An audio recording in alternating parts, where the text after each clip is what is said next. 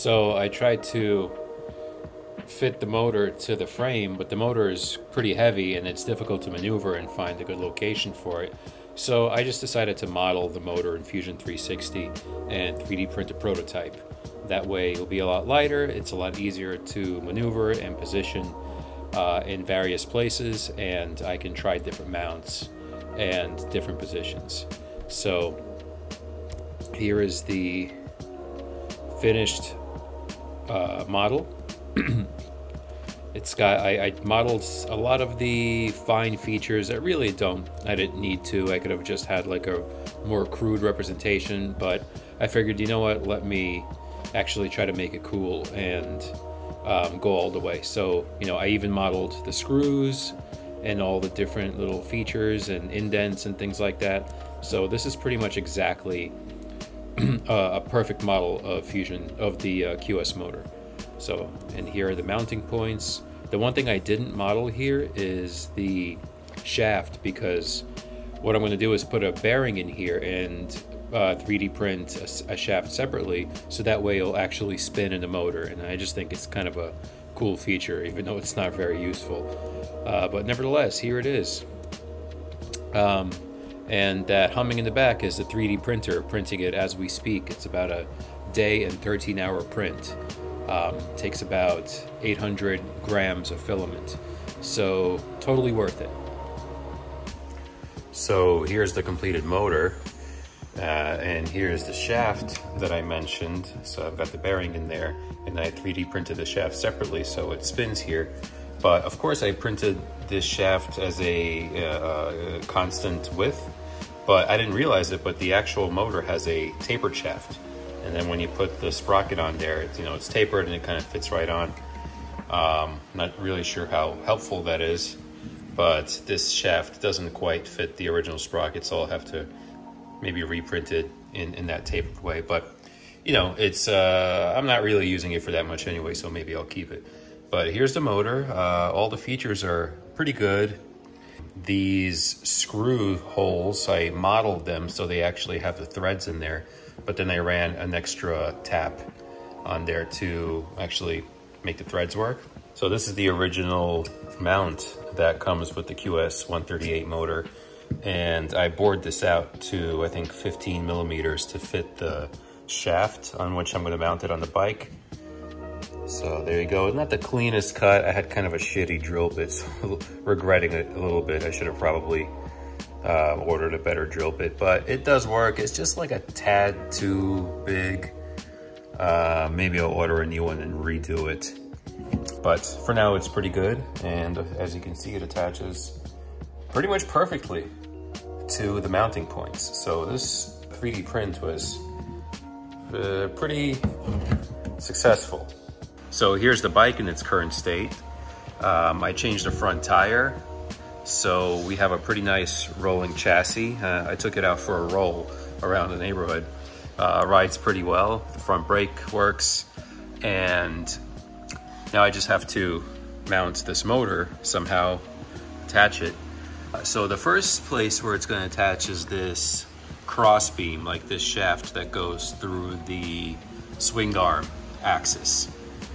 So that will pretty much attach like this, right? So I bored those out to the size of this shaft quite closely, although it could be a little bit tighter. Nevertheless, it'll attach there. And then I need to figure out first how far on this axis this motor will attach. What I did was I printed a bunch of spacers, little 3D printed spacers that will go on here. And then I can just kind of incrementally put as many spacers as I need on either side of this thing, and that's gonna give me a known distance from there to there, and I'll just kind of add and remove spacers until it looks pretty much how I need. All right, so here's the motor attached to the shaft. So what I found is that 3 spacers, and they're 3 millimeters each, 3 spacers from the left is about what I need to get the sprockets more or less aligned. So now I have to figure out where along this axis I need to mount the motor. So I'm thinking maybe like this, right? But once I have some weight on here with batteries and stuff, which should actually be less weight than the original motor, plus myself sitting on it, you know, it's gonna compress and it should line up. It should be like a straight line between the rear axle, the swing arm axle, and the sprocket. So with weight on the bike considered. So that means it normally has to be a little bit lower, so then when the suspension compresses, it lines up. But what I want to do is I need some way to, basically I'm going to mount it to those points right there. I'm going to weld it to this contour, and then I'll have the mount kind of run on the bottom and also attached to this point. So I'll have, and I'm going to use these holes here, basically all but the top two. So the mount will run kind of like that. But again, I need to figure out where that is, and I also need some way to like model that contour with metal, to cut it out of metal so it, you know, fits pretty flush against those pieces. That way I can weld it together without too much trouble. So what I figured is I, again, 3D printed this motor spacer thing. So the idea is that I would attach this to this motor like that. All right, the hose lining up, and then this would kick up against the portion where I'm welding it. So then obviously this is too high. So then all I have to do is just start removing material and fitting the contour until this is sitting in the right place. And then I'll have this piece as the contour, which I can use to, you know, to trace this part of the mount for the motor. And then I'll also have the distances to the screws, which will give me the right position. So let's go ahead and do that. All right, so basically right now, the spot that's preventing this from going down further is just this little piece right here. So I have a Dremel. I'm just gonna grind away that piece a little bit. Just grind away a little bit over here, and I'll tap some more and then see where that goes. You know, kind of a slow, tedious process, but eventually what I'll end up with is this motor in the perfect position, and I'll have a perfect imprint of this that I can use to cut a metal piece. So let's go for it.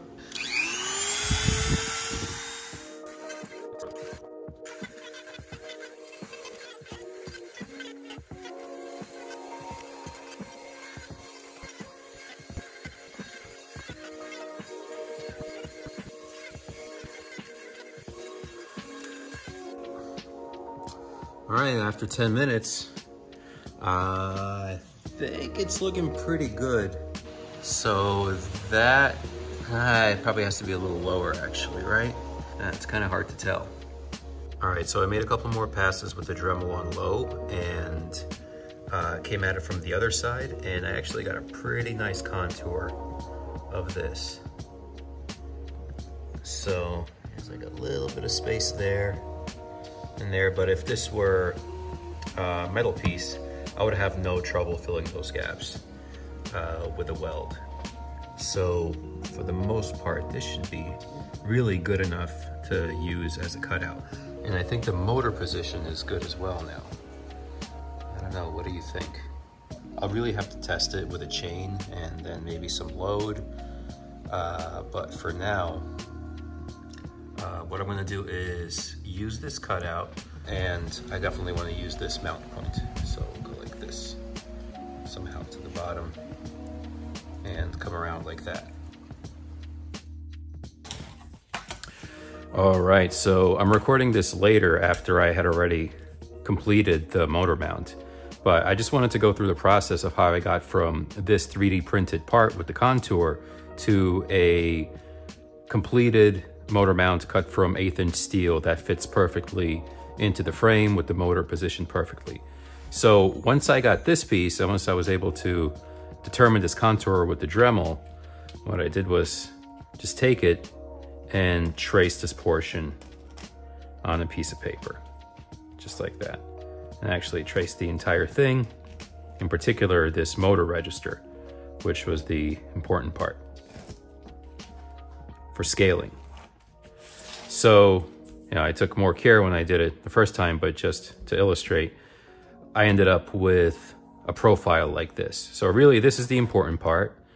And what I was able to do is to scan this as an image into my computer and then import it into Fusion 360. So what I ended up with was this profile in Fusion 360, and then I was able to scale it such that this motor register, because this is a known size, the motor register, and I was able to scale it correctly so that I can trace over this in Fusion 360 and create a spline, and then I would have this contour perfectly determined in Fusion 360. So that allowed me to print one of these. So here, this is a printed version of this contour. Fits right there, and the motor register fits perfectly like that. And then to get these aspects, including this piece here, because there's a mounting point here that I needed to determine the location of. What I did was, I used the same procedure. So I just kind of printed this originally as just a rough square piece. And then I used a pair of steel shears, like steel cutting shears, to cut this roughly to the right dimensions. Then I traced it again, put it back into Fusion 360, cleaned it up so that the contours were more fluid, printed another piece, and then fit that to the frame, and then iteratively kept making adjustments until I ended up with something that fit pretty much perfectly how I wanted it. And it took a lot of prints, maybe like 10 to 15 iterations of printing one of these and then fitting it and then making adjustments and then printing it again and then tracing it again. It was kind of tedious, took about a week to do, but eventually, oh, and then for the top portion, because these are just the two mounting points at the bottom, there's another mounting point up here, so I just started printing pieces like this, so I didn't have to print the whole thing over and over and save on filament. So then I printed this piece and again determined the exact angle and position of that mounting point. And then finally, I ended up with the correct profile for this mount. So here the mounting points line up exactly at each location, and the motor register is perfectly positioned to place the motor where I want it to be.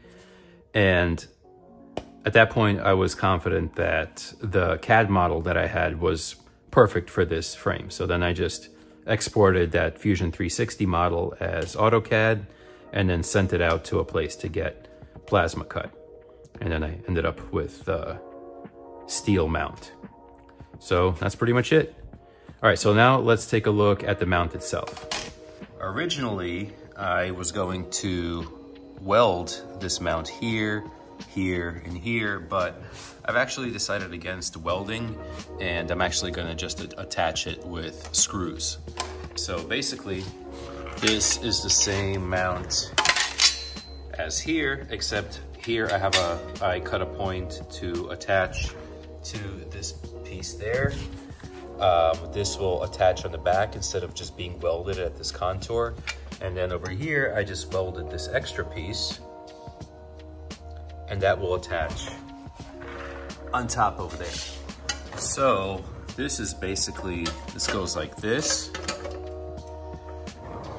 attaches just like that, and there's no welding needed. It basically just screws into those 3 points. So here, there, and up there. All right, here's another shot of the motor mount in the frame.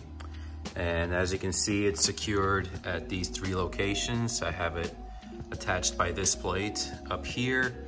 And then down here, I've got some M8 bolts that where it's attached to this plate that I welded to the frame. Not the prettiest weld there. Had some trouble with that one, just getting in there at an angle, but I think it's secure. And then there's this one where it's just bolted in, and I got a little spacer in there just to keep it aligned. So, I mean, this motor mount it's quite secure. It doesn't have to bear the entire weight of the motor because the motor will also be supported by the bracket that comes with it attached to here. So this is really meant to prevent it from rotating around that point and also from turning. So should be good. So let's put the motor in there now. All right, and I think that's a good place to stop. So we've got the motor in the frame. I've got the chain on there. and the mount is secure. Next time we'll actually put in the controller. I also made a mount for the controller. We'll hook everything up and we'll get the wheels spinning.